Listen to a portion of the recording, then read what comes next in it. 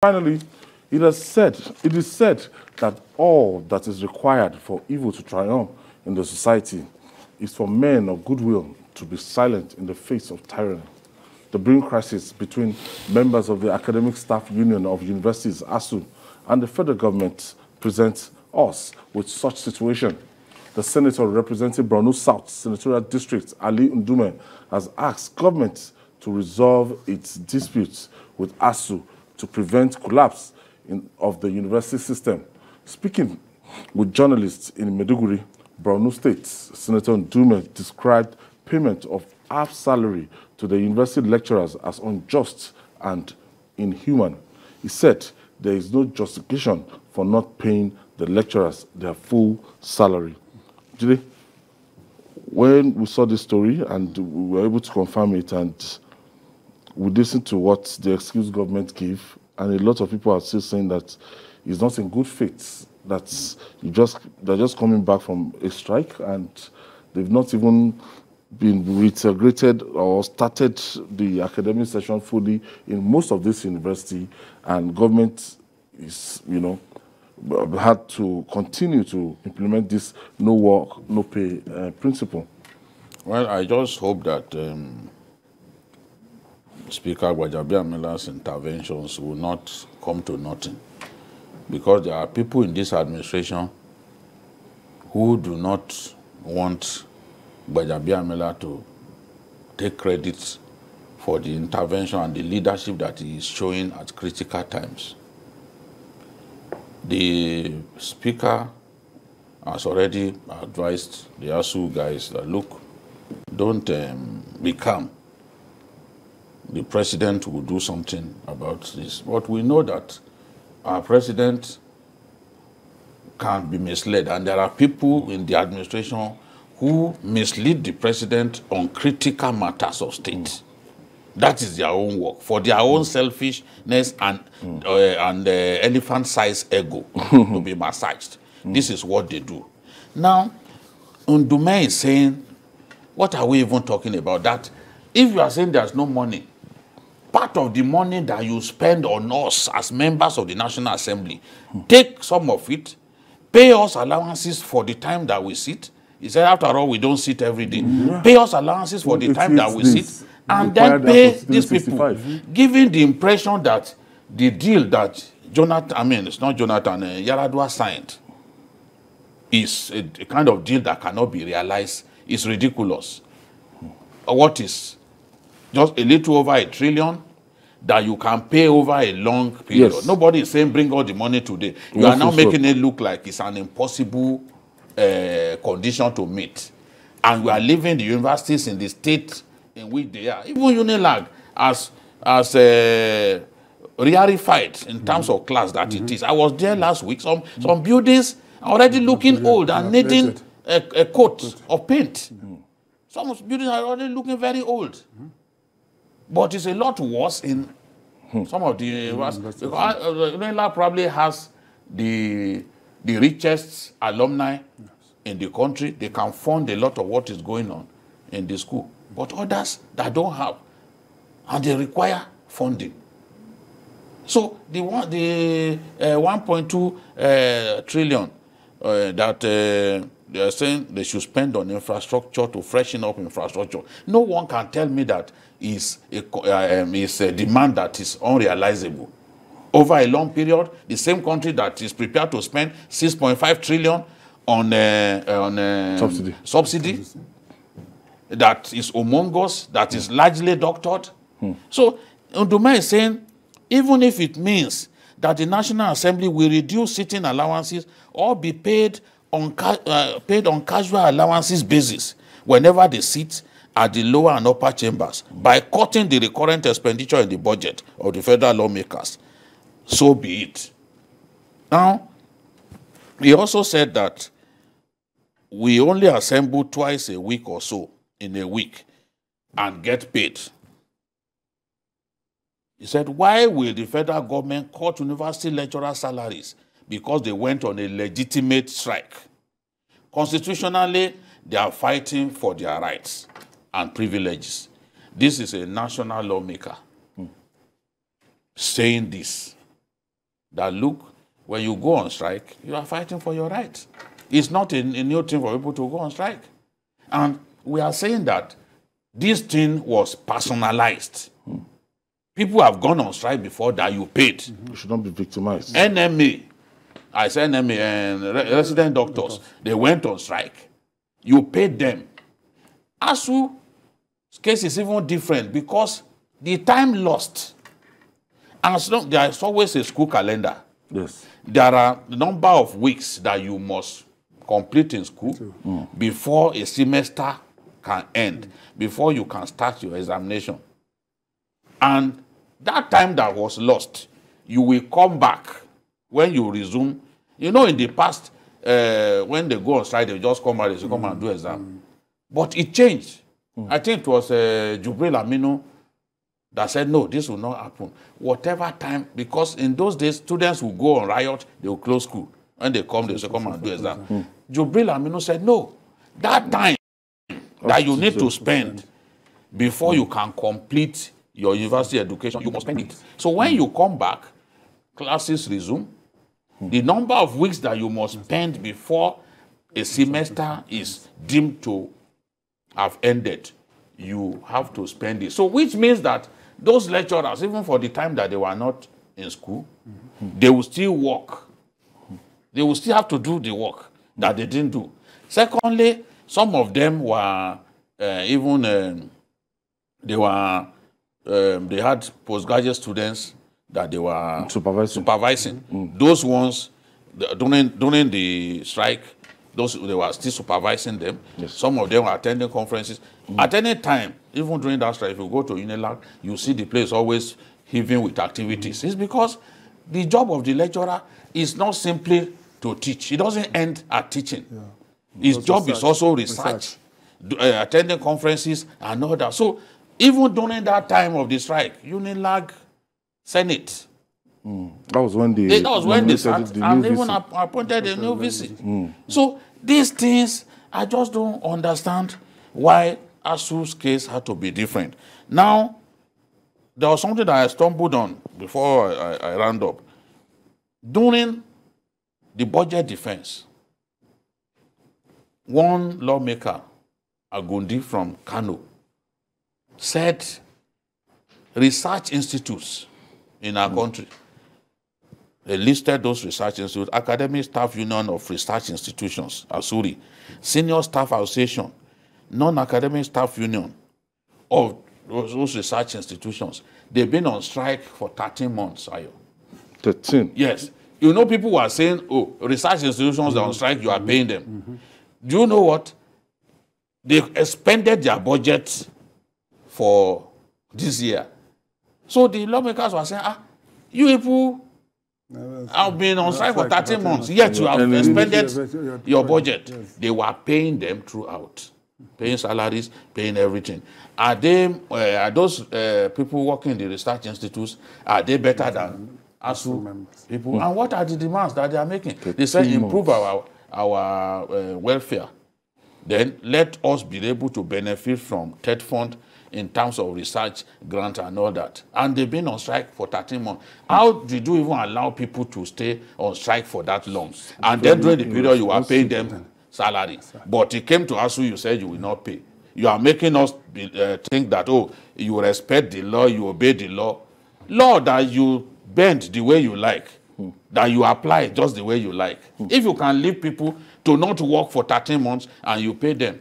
Ndume is even saying, during the COVID, people were staying at home, they were not working and you paid. So if the law was to ensure that nobody should be paid if it didn't work, why did you pay people during COVID when they were sitting in their houses? So yeah, it's a big irony that this will be happening immediately after 8 months of strike. Already the academic calendar for this year has been tampered with. So we are facing a prospect of these guys coming back and they might resume their strike again. First and foremost, I have to commend Senator Ndume for that intervention. He's the chairman of one of the committees in the military. Army. He's not even involved in education. That is one. Secondly, I hope his colleagues will come after him for speaking truth to power. Used to it. So, they suspended. So man. you always know that he will speak truth to power, irrespective of. But my opinion is that I think the Minister of Labour has a personal grudge, or I don't know how to put it, in this issue as it concerns Asuu. And the way it's going, mark it. Dr. Chris Ngige may go down as the worst Minister of Labour that Nigeria ever has since 1960. Because I don't know what his problem. He is the one, he was quick to come out to defend why Asuu was paid half salary. The question you ask him, Chris Ngige, even as a minister, does he go to work every day? When you go to his office, at the secretary, or whatever his office, is he there every minute? That is one. Two, you also now ask yourself, the Minister of Education, I've not heard from him. I've not had a single statement.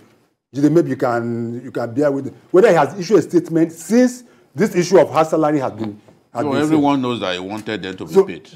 He wanted them to be paid, so it's not his fault. Then, more so, we also have a Minister of State for Education. If you get my logic and see where I'm going. And those are the employers. And those are the lecturers. Exactly. So those are the employers of lecturers, because Minister of State also, who was recently appointed, Yes. he has not been able to say much. I remember when he was going around and there was some issues that some statement he made some few weeks ago that everybody was. But the fact remains is that these are people you have not paid salaries for 8 months. If they decide that, first of all, pay us the 8-month salary before we go back to work, despite the fact that the court said they must go back, how will we be able to solve that? There have been instances. I remember the days of Anders Oshomole, when the court, what's this court? Industrial court, give directive. They disobeyed. They disobeyed it. They disobeyed. They disobeyed that, and the heavens never. Through Obasanjo's, and the heavens never. Yes, they disobeyed it. I remember that vividly. Nothing happened. So Asuu in itself, in as much as a graduate, even the last strike in 2017 or so, the industrial court said NSC should not go on strike. They went on strike. They disobeyed. They disobeyed. Is it today that they've been disobeyed? So, but in good faith, Asuu decided to go back because, one, for the court, and also because of the cry of Nigerians. And that is what we've always said time and time. Except we start making our political leaders to have their children in these schools. Let us put it in, if we can, the part of our amendment we made, if we can have it that, let their children be, every day you see them posting on Twitter, posting on Facebook, the graduation, their graduation in America, in London. They are not even ashamed. They are not even ashamed.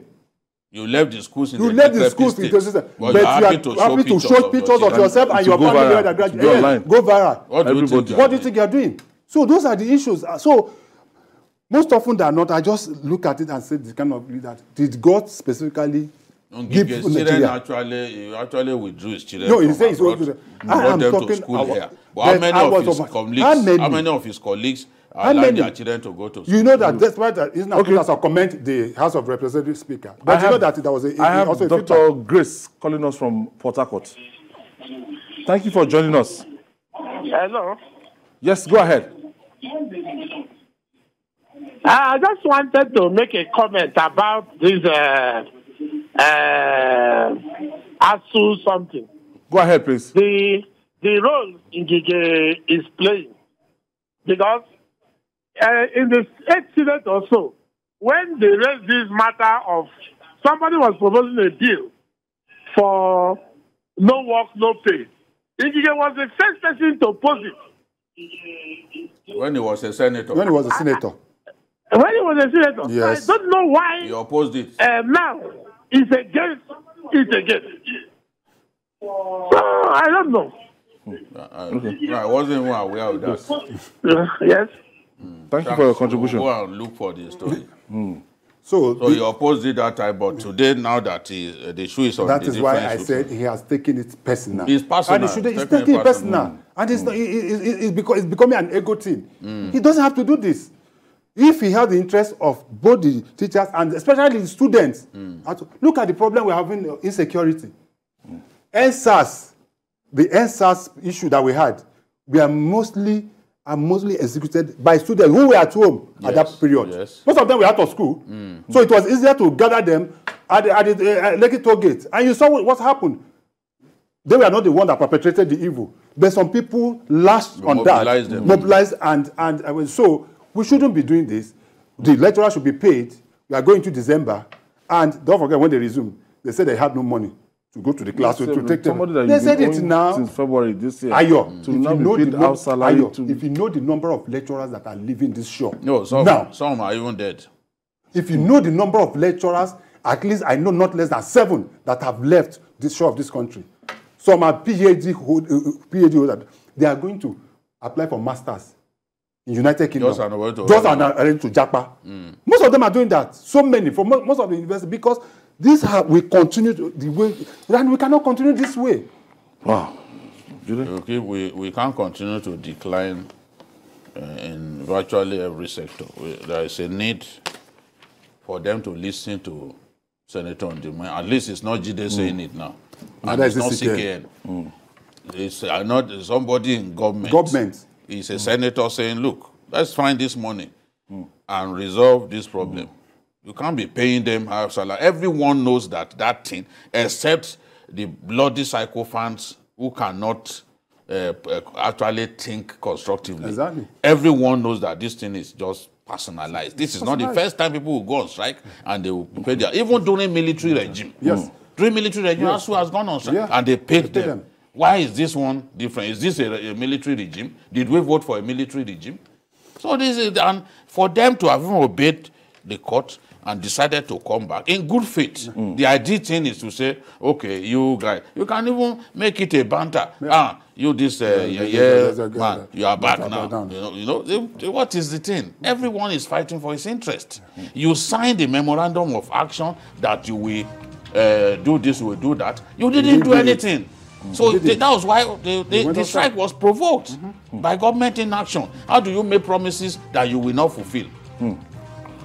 CKN, I want to thank you for your contribution today. Thank you very much. For those of you that have been asking me online that why is Babajide dressed like this, I told you before, those of you joining us, that you joined us in the course of the program, Babajide has been honored by the king, that's His Royal Majesty, Dr. Eze Chukwuemeka Eri Ezeria, the 34th, as the Okulora, that's Babajide Kolade Otitoju, titled the Okulora on Babajide from that kingdom. That's the mouthpiece of the people. Once again, from the backroom staff are saying Jide should ensure that he hosts them immediately after the program today. We are moving from here. They've been talking that reception that the reception that did not hold in Aguleri that time. The reception should now hold in the compound of TVC. Exactly. So we say congratulations to Chief Babajide Kolade Otitoju.